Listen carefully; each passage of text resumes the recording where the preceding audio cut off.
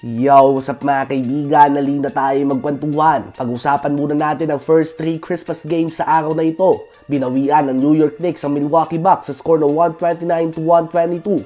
38.6 assists si Jalen Bronson on 54% shooting sa field. 24 points, 9 rebounds si Julius Randle. 21 points si RJ Barrett. At 20 points si Emmanuel Quickley off the bench. Sa Bucks naman ay 32 points, 13 rebounds, 6 assists and 2 blocks si Giannis. 32 points, 8 assists si Damian Lillard at 24.6 assists si Chris Middleton. Buong game nga ay naghahabol ang Bucks dito. Sa third quarter na ibaba nila sa 5 puntos na lamang ng Knicks nang gumawa si Giannis ng 17 points sa quarter lang na ito. Ganun pa man, nagpahinga siya sa last 2 minutes kung saan bumawi ang Knicks at gumawa ng 12-4 run. Kaya naman nagpatuloy lang ang momentum na ito sa pangunguna ni Jalen Bronson sa fourth quarter na naging dahilan ng kanilang panalo sa game na ito. Ang Knicks ay may record ng 18 wins and 12 losses. Next game naman ay ang tapatan ng Golden State Warriors at ng Denver Nuggets. Ang game na ito ay dikit all throughout mga kaibigan. Medyo minalas nga ang dalawang two-time MVP ng both teams. Natapos nga ang first half na meron lamang si Curry 4 points at 6 points naman kay Jokic. Both of them are shooting only 1 of 5 sa field. Hanggang sa dulo nga ng game ay dikit pa din ito. Ngunit magkakasunod na clutch plays ang ginawa ni Jamal Murray upang tuluyan na makuha ng defending champions ang panalo sa score na 120-114.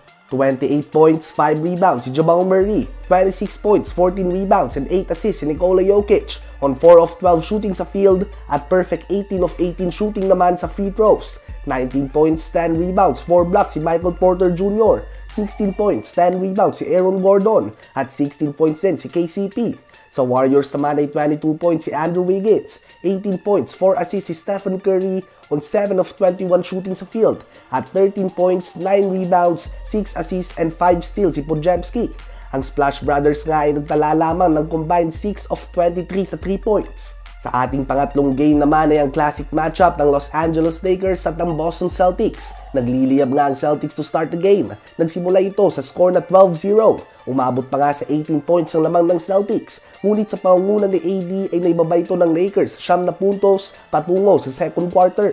Sa second quarter naman ay pinangunahan nga ni Anthony Davis ang comeback mga kaibigan. Naibaba nila sa 1 puntos ang lamang ng Celtics. Naging eventful ang quarter na ito. Pareho bumagsak si Lebron at Jaylen Brown. Kinabahan nga ang fans ng both teams dahil pareho itong namilipit sa sakit at medyo matagal na nanatili sa sahig. Both players naman ay nakabalik sa game eventually. Moments after ay halos masiraan ng bait si Lebron nang tawagan siya ng foul sa CHASEDOWN block na ito kay Jason Tatum. Ganun pa man sa challenge nga ng Lakers ay nalipat lang ang foul kay Taurean Prince matapos na matapik daw nito ang elbow ni Jason Tatum na naging dahilan ng pagkakabitaw niya ng bola. 1 point lead nga ang baon ng Celtics sa second half. Sa second half naman mga kaibigan ay napakagandang team play nga ang pinakita ng Celtics. Lahat nga sa kanila ay gumagawa talaga at pinakita nga nila sa Lakers at sa lahat ng mga fans na nakatutok kung bakit sila ang number 1 team sa buong NBA ngayon nang tuluyan na nilang talunin ang Lakers sa Christmas game na ito. Nanguna dyan ng 26 points, 11 rebounds si KP, 25 points si Jason Tatum, 18 points si Jaylen Brown, 18 points, 11 assists si Derrick White Jr. at 18 points naman si Drew Holiday. Sa Lakers naman ay 40 points, 13 rebounds si AD, 17 points si Taurean Prince at 16 points, 9 rebounds and 8 assists si LeBron James.